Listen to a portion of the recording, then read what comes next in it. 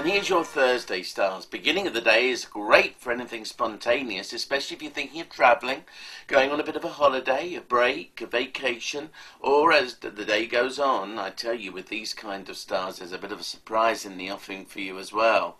Later on in the day, very, very good indeed for anything to do with work and career matters. Now remember, earlier this week you had a lovely aspect with the Sun and Mars, and now this is when things can really pay off. Or if you're just starting something new, looking for a new job, career, ambition, then I tell you, these stars are ideal for you to concentrate on getting something you want to do.